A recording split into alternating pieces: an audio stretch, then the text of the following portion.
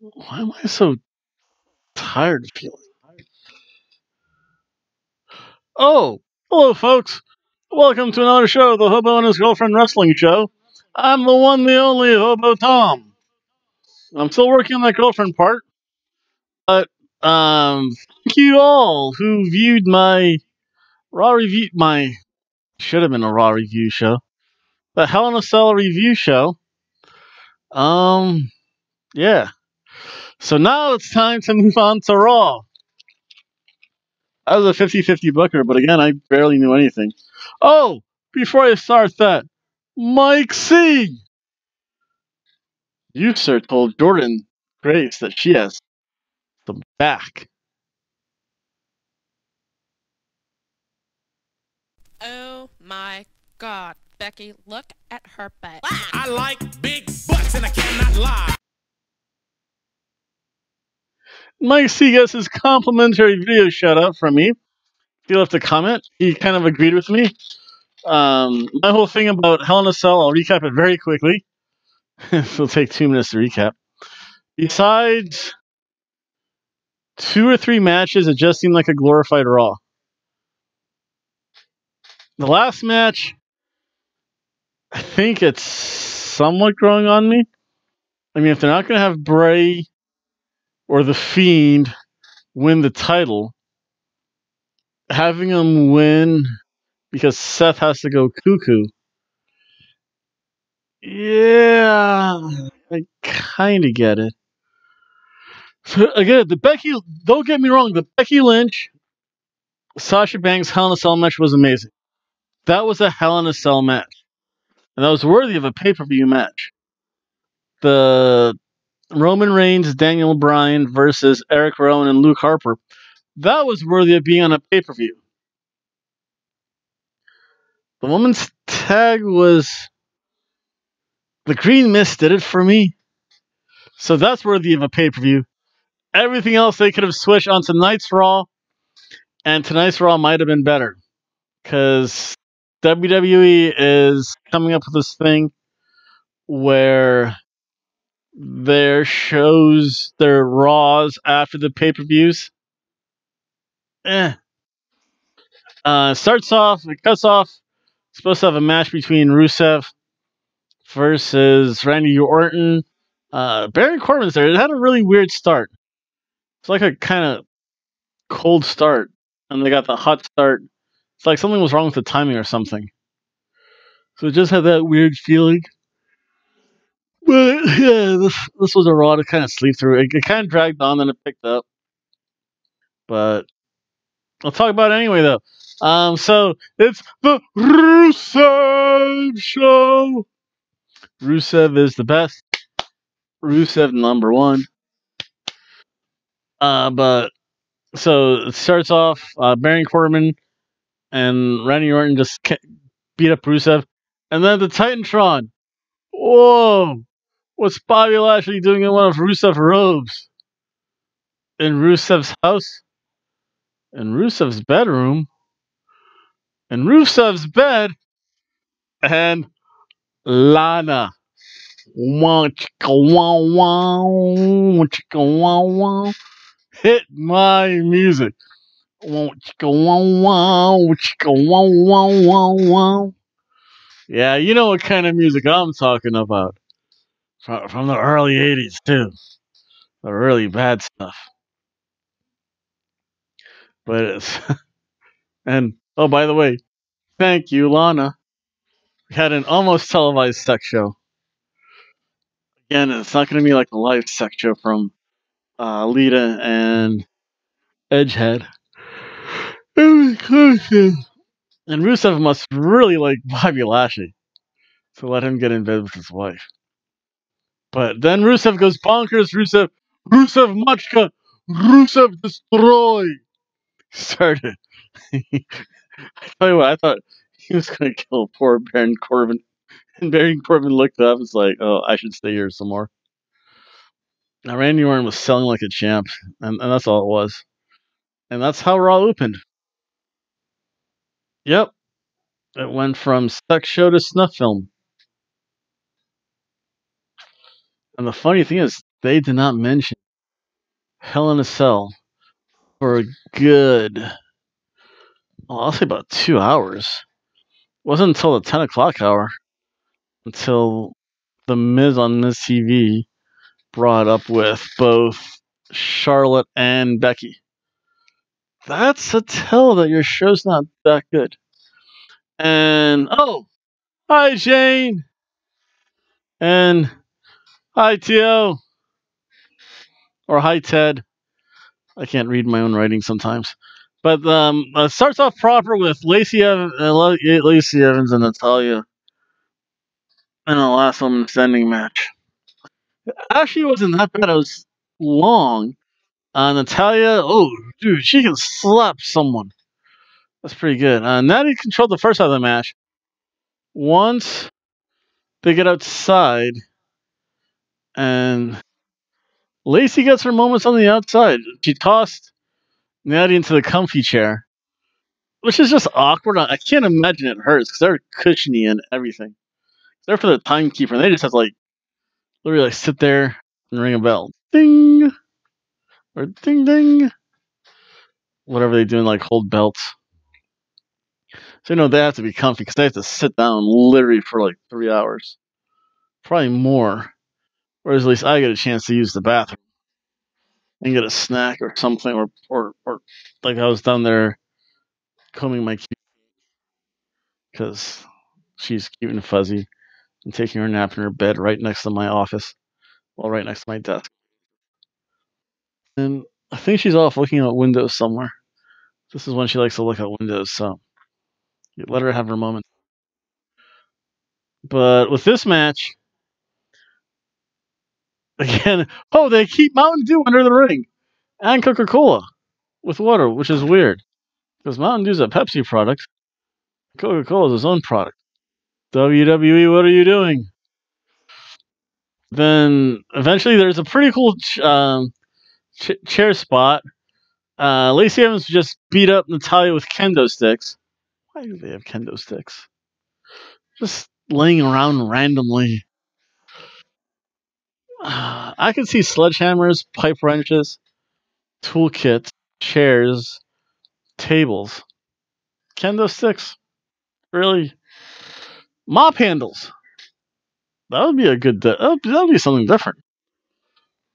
So Lacey beats up Natalia every time. It seems like Natalia's going to get up. Lacey does the smart thing and just beats her up, just hits her over the back with a kendo stick, so she falls down again. So there were repeated counts most of the time until 9. So Lacey got smart. Lacey sat Natalia in a chair. Let's see here. So here you have the arms of a chair. She said kendo stick underneath the arms with Natalia. Oh, wait. Sitting in said chair and just, I think, knocked the chair over. And for a while, it actually took Natalia a lot longer to get out of that chair than it should have. Because I don't even think she hit her. She just pushed the chair over. Oh, Natalia's stuck. How could you get up? Oh. So that was pretty. I'll give creativity points. Again, it was kind of a brawl match, so I can understand a lot of stuff. Then of course Natalia hulks up. Yeah. Sorry to no-sell some kendo stick shot. She was getting upset. Lacey Evans brought a trash can, had Natalia's name on it, hit her right in the gut with a trash can. And this trash can had actual trash in it, too. I mean, legitimate stadium garbage. There was, cheeseburger fries, a soda cup, napkins. You would find that in an arena. I like that. So that was pretty cool. And the stage no-sold. And actually, it was funny because Lacey Evans threw Natalia against the wall on the stage, but because now it has that kind of quarter pipe slope, Natalia jumped up and literally slid down. That was almost humorous. I wonder if she has like rug burn, like road rash on that. She is wearing that weird vinyl outfit. I don't know. That can't be pleasant.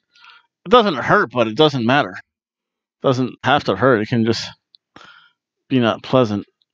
And then Lacey Evans gets on top of the table, and Jerry Lawler is confused. And I don't know what they done to the table, but the table no sold. Like I think Natalia got slammed on the table. Table did not break. Table went into business for itself. Eventually, Natalia gets tossed on the stage again, slides back down. That almost looks like fun. And then Natalia powerbomb Lacey off the stage through a table. Lacey does not answer the 10 count.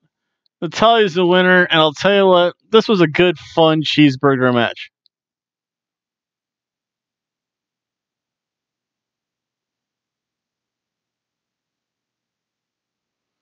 And then Jerry the King Lawler just was confused because generally in the past, when women would stand on the table, he'd say something lewd to them, which he probably should do still. It looks like he's almost holding back, and he just looks confused. Then we have promos from Aleister Black, the Street Profits, and Tyson Fury. Yeah, Aleister Black, come fight me. Street Profits do their thing. Tyson Fury's in the back with a hot wife. A lot of kids, too. I probably shouldn't say that because he could probably kill me. That's a whole other issue. I'm safe in my office, though. Then the next match was Viking Raiders versus Dolph Ziggler and Robert Roode. And for a change, there was a lot of mat wrestling done by the Viking Raiders, especially by, I think, Eric, I think. Facing them is Eric and Rowan. That's Ivar and Rowan. Or is it Eric and Ivar? I just know they're the Viking Raiders. And I'll tell you what, when Ivar gets tagged in, the bigger of the two, poor Dolph looks like he's getting the snot beat out of him. It's good. And then the Viking Raiders, they like to use each other as weapons. That was confusing for some reason. That's fun. Eric, again, he was more into the mat wrestling. I think he actually was a high school or college wrestler. I mean, Dolph's known for being a collegiate wrestler, and Rude's a technical wizard. I'll tell you what, Rude has the second best spine buster. Considering the first one's been retired by Arn Anderson, and the third best is Carl Anderson. We'll see you later. And that's pretty high praise for all three of those guys. Eventually, there's a handoff power slam. Dolph Ziggler does hit the zigzag on Ivar, gets him out of the ring.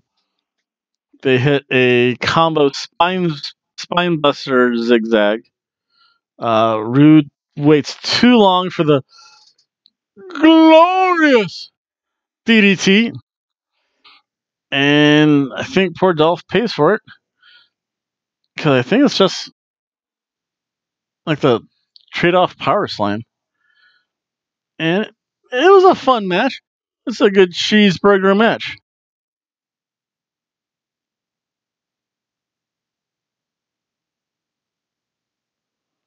Then we have, wow, maybe this wasn't as bad as I thought it was. Then we have the Bollywood Boys, both of them.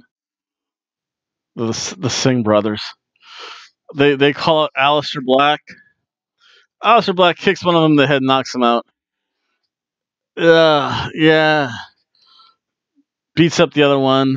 Bollywood gets about 5 seconds of tag team on him. He kicks him in the head. There's that new, seer.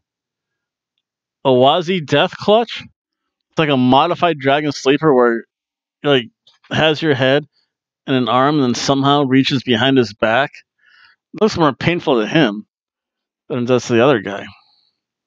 But for all intents and purposes, this was a squash match. It was different, though. I can appreciate it. At least Aleister Black got on TV without saying, I want you to knock on my door and pick a fight with me. So therefore, this match is a ham sandwich.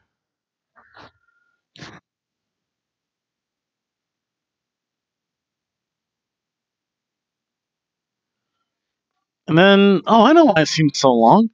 There were a lot of promos in between. Of course, Rusev. It's Rusev Day! It's just Lashley Day.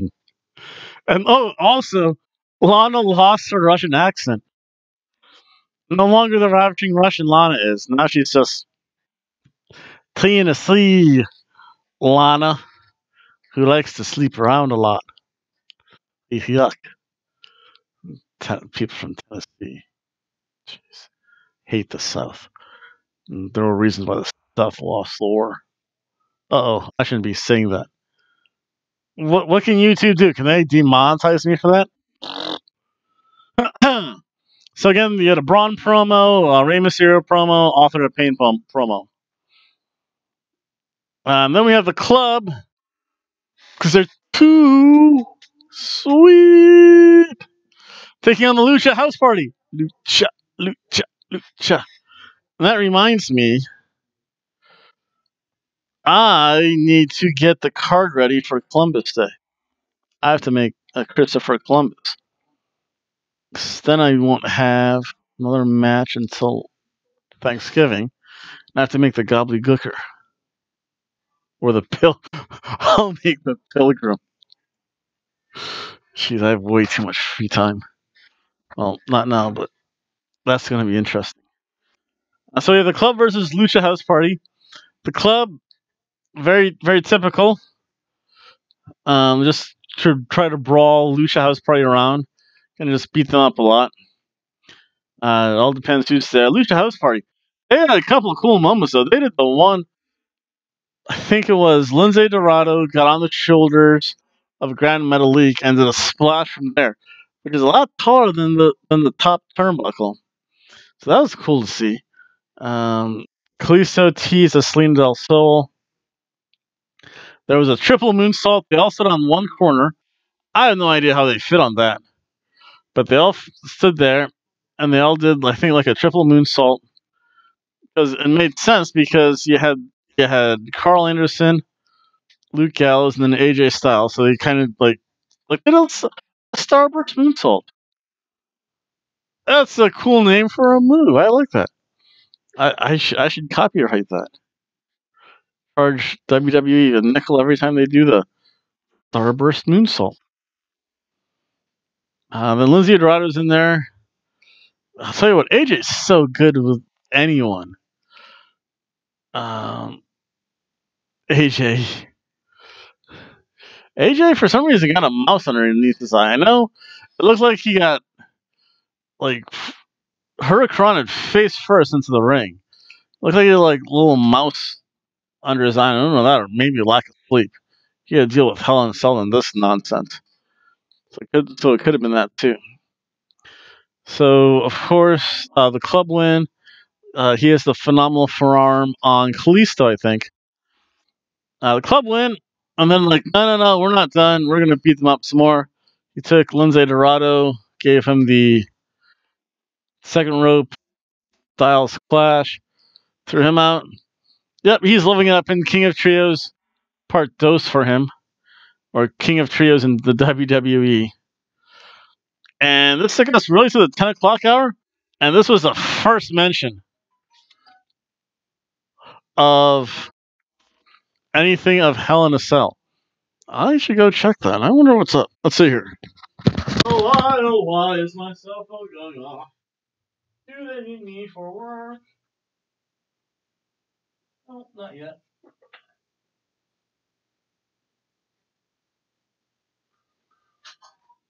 Nope.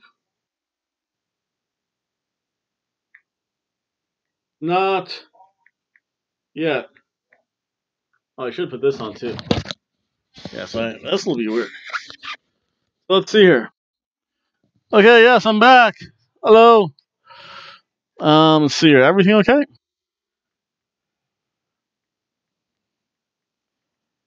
Okay.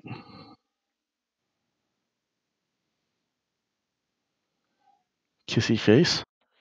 But that match, It was fun. I'll tell you what. It really was a. It was a. I'm so partial to AJ though, and they seem so smooth. That was a cheeseburger match.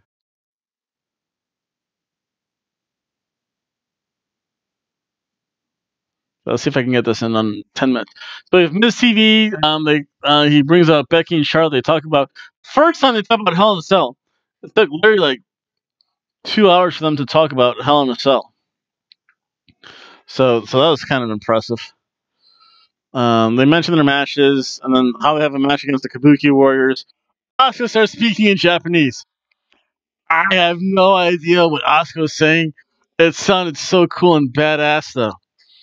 Asuka could say, "I'd like to order a cheeseburger, large fries, and a souvenir cup Mountain Dew in Japanese," and it would sound intimidating.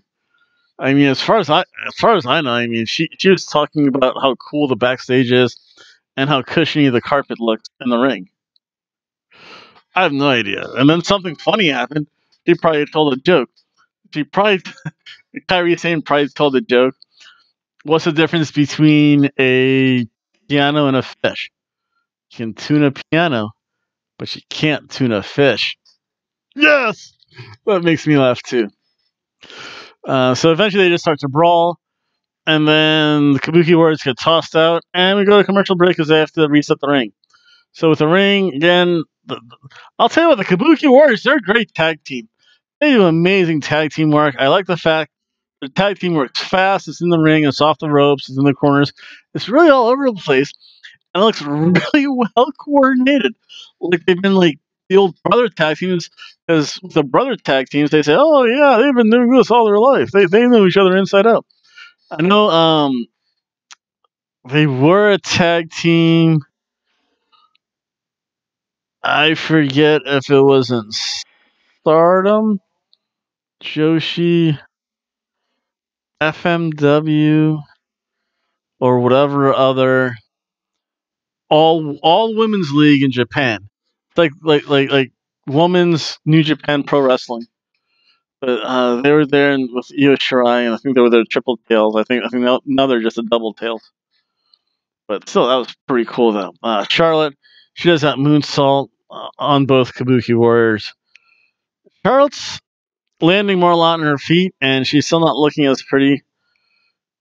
There were rumors, and I just say only rumors coming from a hobo. She's had like plastic surgery done. I don't know. I just know that for some reason, it's either she's wearing way too much makeup. She just doesn't look like she used to. Let's see, how is your night going? Are you getting ready for bed?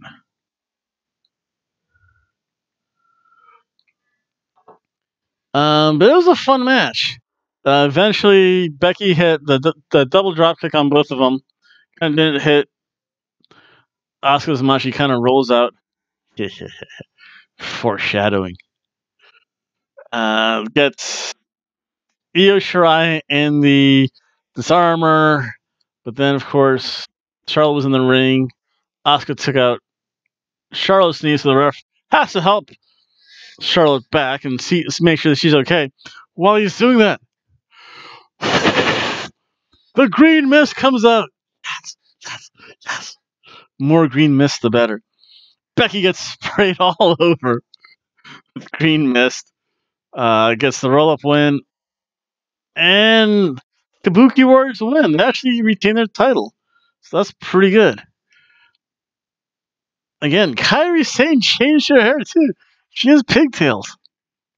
She's cute looking now. Asuka grew her hair out. I like this. This is really good. I like this look. It's a really good look. I like that look. So that was a fun match. That's another cheeseburger match.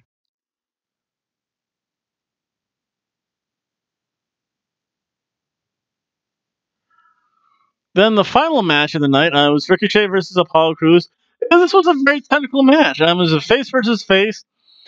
So fast, so flippy. Both of them can do amazing work. Crews does that standing moonsault. Ricochet can just flip over him like not even there. It could have been longer, but I'll tell you what, this was a fun match. Ricochet did go over, and this was kind of again a showcase face versus face match. It was pretty good. You could tell like they were having fun. They're like, yeah, that was cool. Spot five, like, okay, yeah, we got this.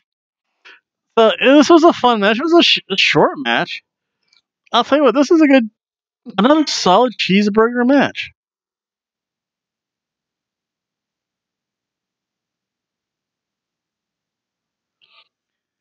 I think the fact that they didn't mention Hell in a Cell, they had a bunch of promos. They started off a weird way.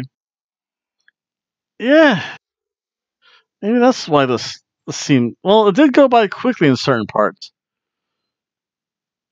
The last hour just seemed to be long though, because then they spent a good 20 minutes. There was a recap of Hell in a Cell, and then Tyson Fury came out to the ring, and then of course Braun Strowman came onto the ring. First, security tried to separate the two, and not happening. Then they started just grappling with each other. I don't know why. Just knock him out. Pop. And then the locker room came out.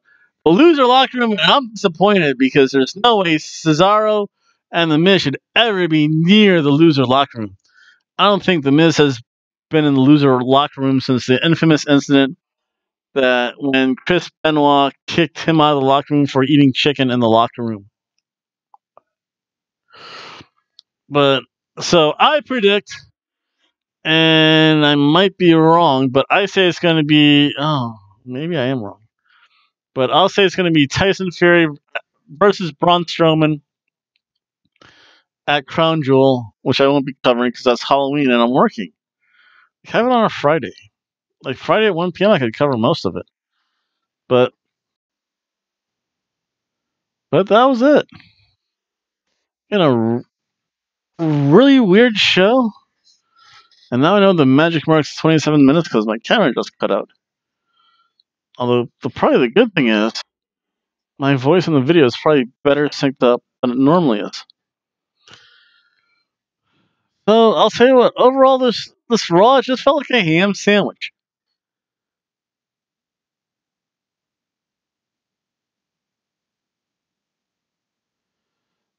And again, if it wasn't for the promos,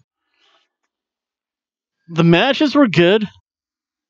Nothing spectacular. They didn't. I think it's because they shied away so much from Hell in a Cell. Where it's like, really? They just wanted to move on to the money show. At this, hey, listen, this Saudi Arabia gave me $100,000 to go get smacked around in their show. I'd be the first one saying, I'm out of there. I'm out of here at least. I'm going to Saudi Arabia for even if I would show up that morning, catch the red-eye flight back, take my lumps, sign autographs, and I'd be like, phew. So even after tax, let's say they take half out, so that's 50,000. Plane ticket, say 2,000. I'd still be making more than I have in like 3 years. So I would take the Saudi money too. And if you don't, you're lying to yourself. So everyone have a good night. And remember, I have off tomorrow. There's no wrestling tomorrow. So you won't see me again until Wednesday night when I do my AEW review. And then Friday is going to be Impact or SmackDown and Impact. And then Monday is going to be a double show. Ooh, that's right. Monday is a double show. Because I do my Columbus Day show. Stay tuned for that, folks. On that, everyone have a good night.